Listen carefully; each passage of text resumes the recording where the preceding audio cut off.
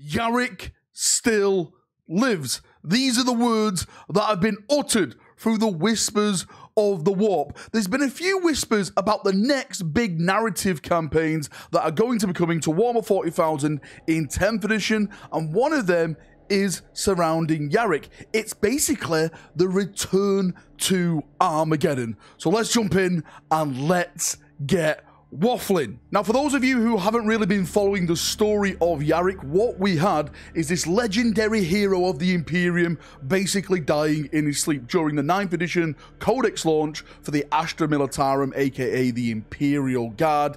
Yarrick was confirmed to have died. What we got was I think it was like a 2-page spread. We got a bunch of bones on there that was dressed up in Yarrick's uniform, and it said Yarrick had died peacefully in his sleep. Some people was like, okay, that's a nice little end to Yarrick, but a lot of people are like, this is absolute BS. Yarrick is this legendary hero of the Imperium. There's no way he's dying in his sleep. He will die on the battlefield fighting the enemies of the Imperium. So a lot of people didn't believe that Games Workshop officially killed him off and that he was still out there fighting against the enemies of the Imperium. And now, from what I'm hearing from the whispers in the warp, is that actually is true. I'm hearing that there is going to be a few big narrative 40k campaigns, and one of them may involve Yarrick and his return to Warhammer 40,000. Now, I'm not saying that Yarrick is going to get a brand new model or anything like that.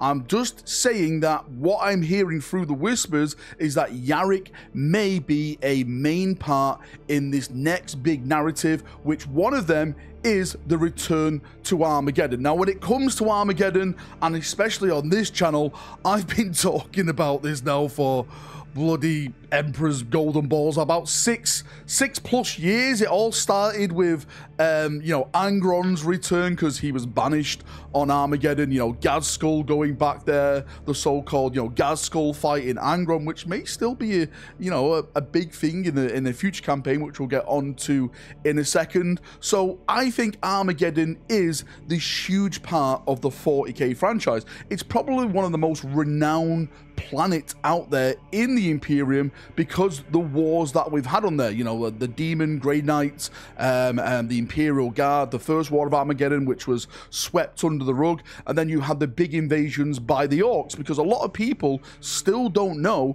that Armageddon is not officially Armageddon. Armageddon is Ullanor. Ullanor was the center of the Ork Empire back during the Great Crusade, and during the Beast Arises series, the Imperium said, okay, let's destroy this planet so the Orks don't have anything to basically go back to and look up to and stuff like that. But the Admech, seeing all the Orkish technical wonders on that planet, decided to teleport it to a whole different place in the galaxy so they could keep working on it and keep doing Admech things under, of course, without the High Lords and the Imperium knowing.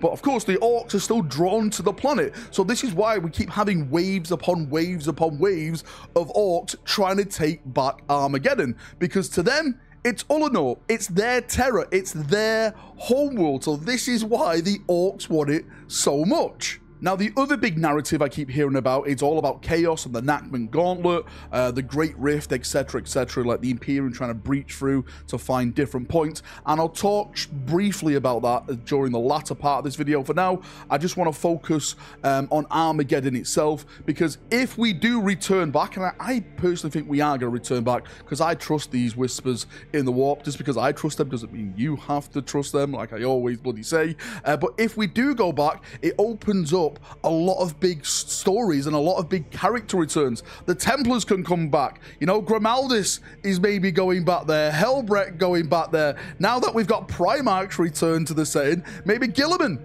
is going to take command of Armageddon and start, deploying his forces. The Lion, of course, has returned. Gazskull, the biggest Ork that we've seen in millennia, is gathering an Ork force with him unseen before. Like, millions upon millions of ships, just countless numbers of greenskins all ready to war their way onto the planet, into that system, and take it back for the greenskins. And this rumor of the potential return to Armageddon also ripples into other things I'm hearing about. And I just want to say, before I start uttering these next sentences, we are really going down the hole, this deep, damp, dark, wet hole, okay? I feel like I need a foil for this part of the video. Well. Because I am hearing that potentially the Orks are going to be one of the main threats in 11th edition. They are going to be one of the big narrative points. Like we had Necrons in 9th, we're having Tyranids now in 10th. Apparently, it's looking like it's going to be Orks in 11th edition. And then that opens up a bunch of other things. I'm actually going to go on record right now and say, again, you can clip it if you want. If I'm wrong, I'm wrong.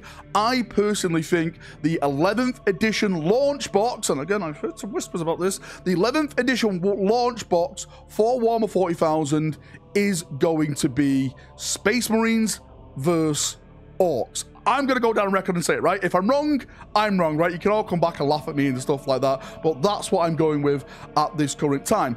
Also, it ripples into other rumors as well. The Space Wolves. Remember what I've been saying, like, towards the end of 9th edition, I heard that 10th edition was going to have a Blood Angel refresh, a Dark Angel refresh, and a Space Wolf refresh, which I didn't take seriously because I was like, there's no way Games Workshop are going to do 3 big sub-chapters like that in one edition. We've had the Dark Angel stuff, or part of the Dark Angel stuff. This summer is looking like it's going to be the Blood Angels, and towards the end of the edition, I'm hearing in the Whisperverse that it's supposed to be the Space Wolves, and the Space Wolves hate the greenskins, and the Space Wolves, of course, were an integral part on fighting on Armageddon. So maybe the narrative is going to involve the Space Wolves. There's rumors and stuff like that about Lehman Russ's return and stuff. What if it's actually on Armageddon? The Wolf returns. The end time is on Armageddon. You can have like all other bloody Primarchs showing up. Angron can show up, but we've discussed that to a blue in the face before. But what I'm trying to get down to is that all these whispers, all these rumors that I'm starting to hear are slowly connecting with each other, and it's sounding like it's gonna blow us all away. I'm absolutely excited to see what's on the horizon now with the future narratives in Warhammer 40,000. And if you're really getting hyped about all this Space Wolf stuff and everything like that, check out this Friday's video, Foil Friday. The foil apparently has evidence that the Space Wolf refresh is happening. And you know what they say about the foil? It can see into the future. It has the power. Now, moving on just briefly to end the video, let's talk about the other narrative that I've heard about, because if one happens, then potentially the other one can happen, and vice versa and stuff like that. And the other one I'm hearing about is Chaos Space Marines, Abaddon, the Nachman Gauntlet, the Great Rift, and everything like that. We're actually getting the Dawn of War Fire series, which is revolving around this story, where the Imperium is trying to make different paths through the Great Rift so they can reinforce the northern parts of the Imperium. The next Dawn of Fire book, The Hand of Abaddon, it's called, if I'm not mistaken, should be out soon, so hopefully that opens our eyes to a lot more of the narrative situations happening in that book. But what I have heard is that Chaos may be successful in the Nachman Gauntlet.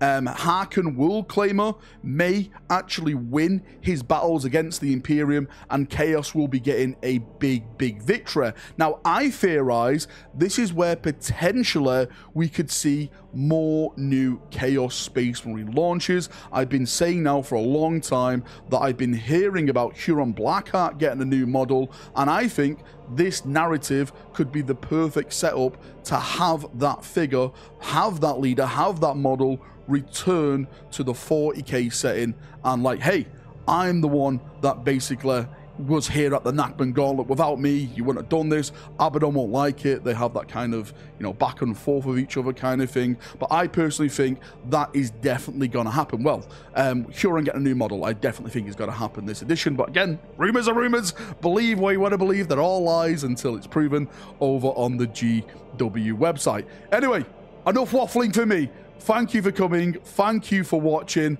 If you've got any thoughts, feedback, anything like that, do you think we will return to Armageddon? If we do you think Yarrick is still alive and he's going to play a major role in there? I do think, right, if we do return to Armageddon, Yarrick should die during that narrative there. He should die in his bed, right, with his PJs on. He should be dying on Armageddon, the world that he has been fighting on since forever, right? So that is his grave. That is where he deserves to die.